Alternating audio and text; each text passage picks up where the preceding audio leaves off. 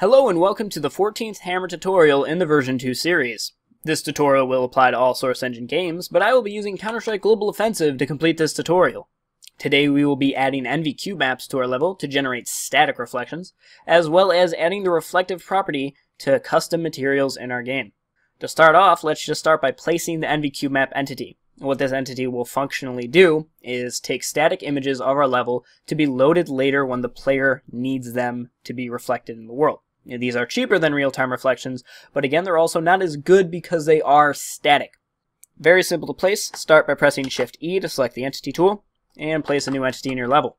The texture that we're going to be manipulating today to have reflectiveness is this tile texture that I've generated. With our entity, we're going to change it to Env Cubemap, and once we create that, we'll get this small little chrome ball with Env Cubemap underneath it. There is one easy way that I have found to place cube maps in your level, and that is to simply place them on the ground and then raise them up. They need to be raised up because a cube map, once again, statically generates the images, and they get statically generated at the height of the entity. A player's view is 64 units from the ground. So these cube maps need to be generated 64 units from the ground to look properly. If they're generated 8 units off the ground, then the reflections will be 8 units off the ground, and they'll be really close to the floor, and they won't look quite right. After you have your entity created, press Ctrl X to cut the entity and put it on your clipboard. Now we just need to place the entity in our level. So using the 3D view, we're just going to fly over to this room here, and each room typically needs one cube map. Areas of high contrast will need cube maps as well. Like, for instance, this one of inside to outside. This is a large area of contrast.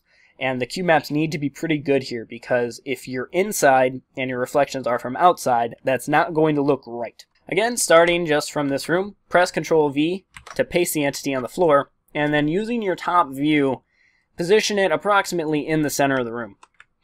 Once it's in the center of the room, you should be good, just leave it there. Paste another entity. I'm going to put one in this closet here, approximately once again in the center. And we're just going to put one pretty much in the center of every room. So another one here. This hallway is a bit darker since there's no light, so I'm going to put one approximately in the center there. Going to put one in this dark room over here. One in this room here, right in the center. And another one outside. Now this outside area here is a little tricky.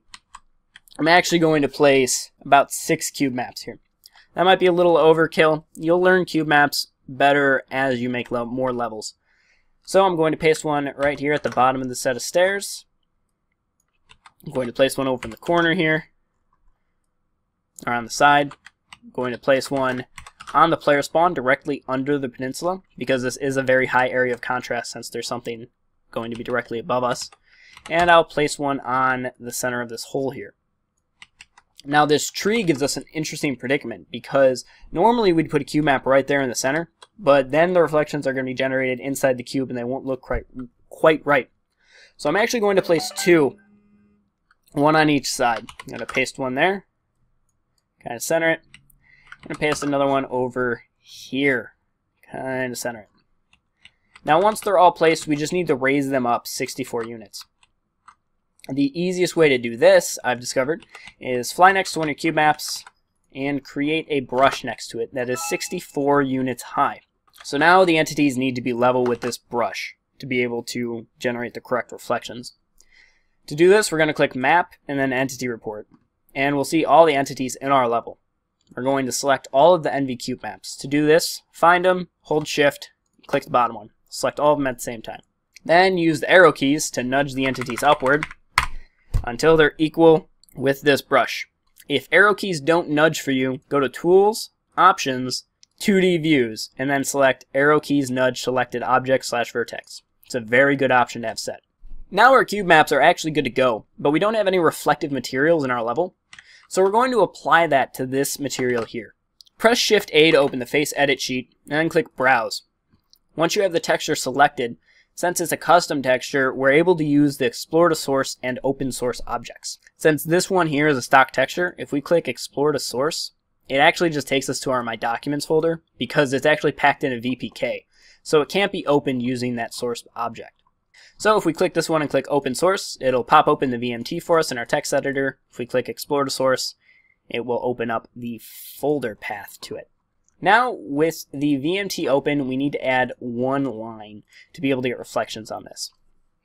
So drop down once, open a quote, do $Env Map, tab over once, and put Env Cubemap. This will tell the game that we want to use reflections on this material. We have to add this line to the material before we compile the level. If you add reflectiveness to a material and you've already compiled the map, you'll need to recompile it so the game knows to put reflections on it. Once it's been added, we can easily manipulate the reflections in-game pretty much in real time. So once that's been saved, I'm just going to click Run Map. You'll notice when I went back and hammer, it applied the reflection to the material, and we can see kind of a crane here. This is using the skybox from Vertigo. So if you see a texture in Hammer have this reflectiveness to it, that means it's going to have Cubemap reflections in game.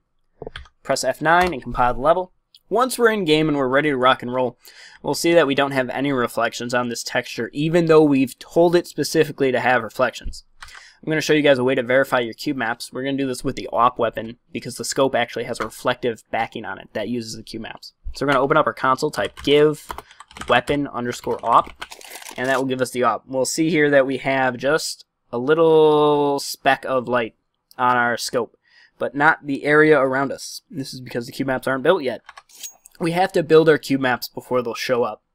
To do this, we open our console and type build Cubemaps, and then press enter.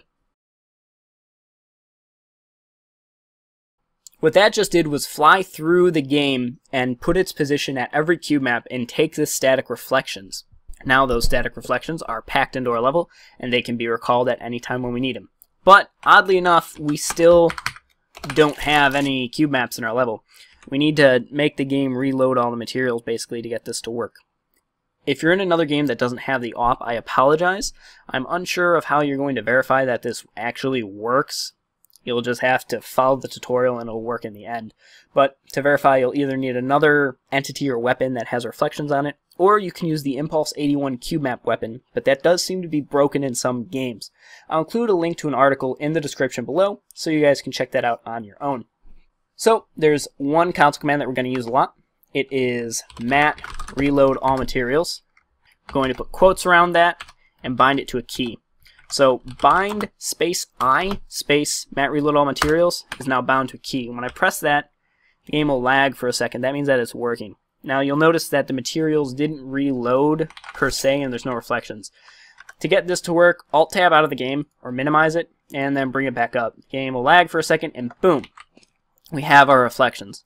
If that doesn't work, you can just restart the game and it'll work all the same. When I position myself right here where this Cubemap entity is, the tree reflection is actually spot on because that's where the reflections are taken from. If I walk up here, you see now we're using that one right underneath the peninsula. And the Cubemaps are actually pretty good about being on ground. I pull out my op and we see that we are at an outside area.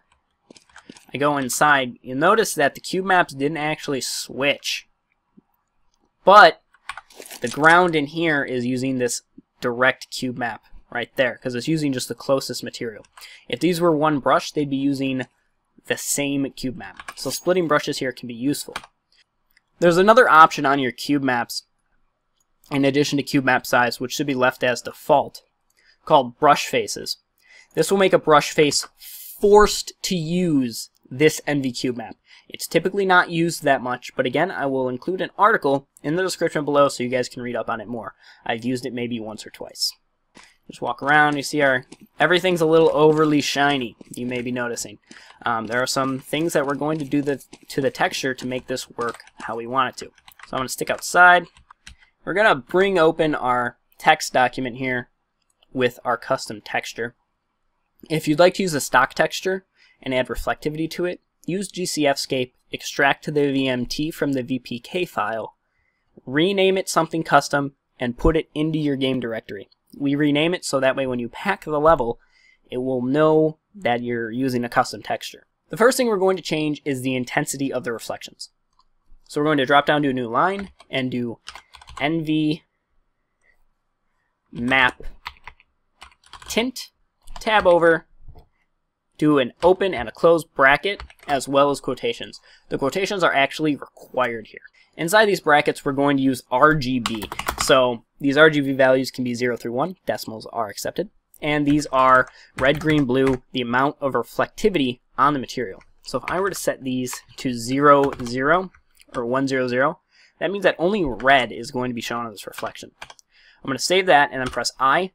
It's going to reload, and we just see that everything got tinted red. That's because the reflections are only being red now. But we can use this for something else. Instead of setting it to 111, if I set it to 0.2, 0.2, and 0.2, now the texture is only going to be 20% reflective. If I reload the materials, I'll take a screenshot, and we'll set this back to full. We can see here that the reflections are very different amounts. And this is great for if you want to get more control out of your reflections. So I'm actually going to leave that at full for the rest of this tutorial. And we're also going to use another command called Env Map Contrast. We do $Env Map Contrast, tab over, and do a quote. This is a 0 through 1 value, and this is the amount of contrast that is in our reflections. So if I set it to 1, reload, we see that there's a lot more contrast now. The darkers just got darker and the lights just got lighter. So again, I will take a screenshot. And we can see here that there is a massive difference in how these reflections look with the contrast command. Now the other command that we're going to use is saturation. So Env Map Saturation, tab over, new quote. This is again 0 through 1, and it is the amount of saturation or color that's in our texture. So I'm going to reload all materials. We see that it's black and white now.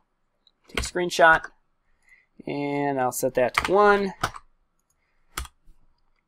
You can definitely see mainly over in the left side of the screenshot where the orange wall is, where it was black and white in the one screenshot and orange in the other. Totally makes a great difference, and this can be used as a great effect in your level. Thanks for watching. Don't forget to subscribe to stay up to date with V2 tutorials. I hope you learned a lot about reflections and cube maps in your level. Thanks for watching. Don't forget to subscribe, and happy mapping.